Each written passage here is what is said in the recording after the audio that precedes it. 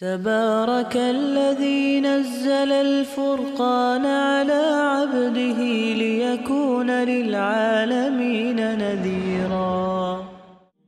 بسم الله والصلاة والسلام على رسول الله. Surah Al-Fatiha is a very significant surah and it's intimately tied with our salah.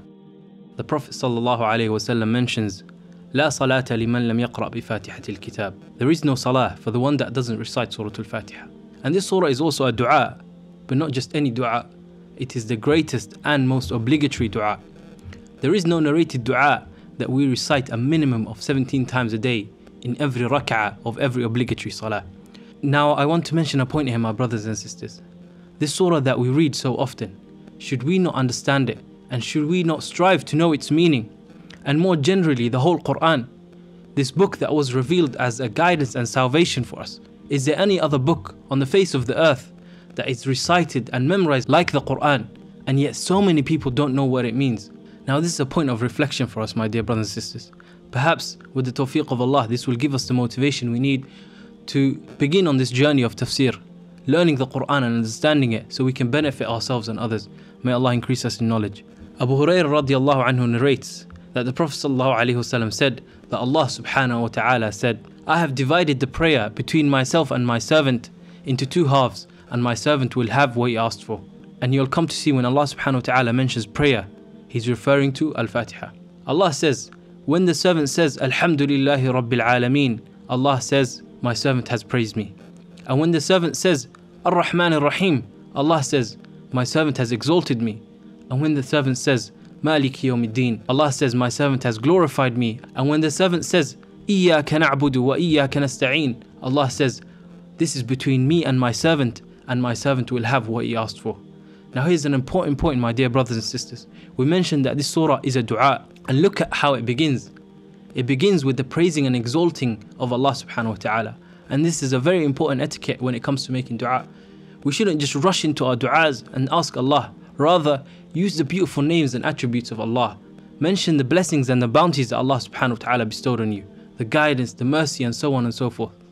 This is how we ask Allah subhanahu wa ta'ala. The hadith continues and Allah says, when the servant says, Ihdina as-sirata al-mustaqim, sirata alladhina an'amta alayhim, ghayri al-maghdubi alayhim, wala ad-dallin, Allah says, this is for my servant, and my servant will have what he asked for. These last two ayahs are the ayahs that I want to really focus on here. What are we asking for?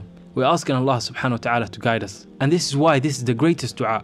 You're asking Allah subhanahu wa ta'ala to bestow upon you the greatest blessing of His.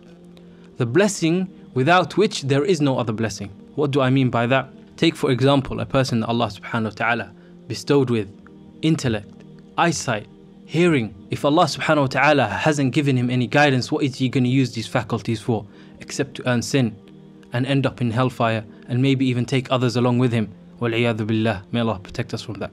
Allah says, Wallahu yahdi man yasha'u ila siratul mustaqim. And Allah guides whomever He wishes to the straight path. And this is why we say, Ihdina siratal mustaqim. We ask Allah alone to guide us. But what does it mean? What does Ihdina siratal mustaqim mean? Shaykh Sa'di rahimahullah says it means, O Lord, teach us and inspire us and grant us success on the straight path. So when we say Ihdina siratal mustaqim, we're asking for two things. Firstly, we're asking Allah subhanahu wa ta'ala to teach us what the straight path is, to teach us what the truth is, so we can distinguish between right and wrong. And secondly, we're asking Allah subhanahu wa ta'ala to aid us and assist us and give us tawfiq to stay upon this straight path. Because one may know what the straight path is and yet still not follow it.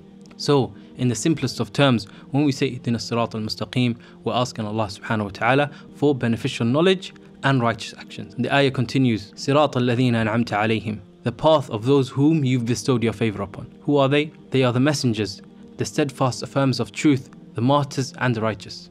And excellent are they as companions in Jannah. So we're asking Allah subhanahu wa ta'ala to give us beneficial knowledge and righteous actions and guide us like He guided this special group of people. And we ask Allah subhanahu wa ta'ala to protect us from being like who? غَيْرِ الْمَغْضُوبِ عَلَيْهِمْ وَلَا الضَّالِّينَ, and not the path of those who have earned your anger or those who have gone astray. The scholars have said these two groups are the Jews and the Christians. The first group are the Jews. Allah subhanahu wa ta'ala gave them knowledge but they didn't act upon it. Like the Jews of Al-Madinah, they knew the Prophet ﷺ was the Prophet of truth, and rather than following him, they decided to make the path difficult for him and challenge him and fight him and even tried to kill him. And Allah subhanahu wa ta'ala revealed an ayah regarding the Jews, and He said, مَثَلُ الَّذِينَ حُمِّلُوا تَوْرَاةَ ثُمَّ لَمْ يَحْمِلُوهَا كَمَثَلِ الْحِمَارِ يَحْمِلُ أَسْفَارًا. They were entrusted with the Torah, but they failed to fulfill its obligations. So Allah subhanahu wa ta'ala likened them to donkeys that carry books. What is a donkey going to benefit from all these books on its back? Rather than acting upon this knowledge that Allah subhanahu wa ta'ala gave them, they decided to conceal it and change it, so they earned the wrath of Allah and the anger of Allah. The second group are a group of people who acted without knowledge, and some may say they even came with love and sincerity, but their ignorance caused them to worship partners with Allah and commit shirk and fall into innovations and desires, and they went astray. What is so special about these two groups? The Prophet ﷺ mentions a hadith, and he says, "You will follow the path of those who came before you, step by step, inch by inch, so much so that if they were to enter the hole of a lizard, you will also enter it." And the Sahaba then mentioned and said, "Are you referring to the Jews and Christians, O Messenger of Allah?" And the Prophet ﷺ said, "Who else?" So this is a very important point, my dear brothers and sisters. These two groups that came before us, they were sent a prophet, just like we were sent a prophet. And they were given books, just like we were given books. And yet they still went astray. So this is why the Prophet ﷺ is warning us. And this is why this dua is so important, and we make it a minimum of 17 times a day. We're vulnerable to falling into the same things that they fell into. So when we stand in front of Allah subhanahu wa ta'ala, we need to be conscious. We need to understand this dua and what we're asking Allah subhanahu wa ta'ala for, and what we're asking Allah subhanahu wa ta'ala to protect us from. We are desperately in need of this dua. Think about how lost you are without this hidayah. So we ask Allah subhanahu wa ta'ala, اهدنا الصراط المستقيم صراط الذين أنعمت عليهم غير المغضوب عليهم ولا الضالين. I'll see you in the next episode of Quranic Supplications. Assalamu alaikum wa rahmatullahi wa barakatuh. Jazakumullahu khairan, brothers and sisters, for watching. May Allah bless you all. Please leave a like, comment down below, and subscribe, and share this video so that we can all be part of the Quranic revival. Assalamu alaikum wa rahmatullahi wa barakatuh.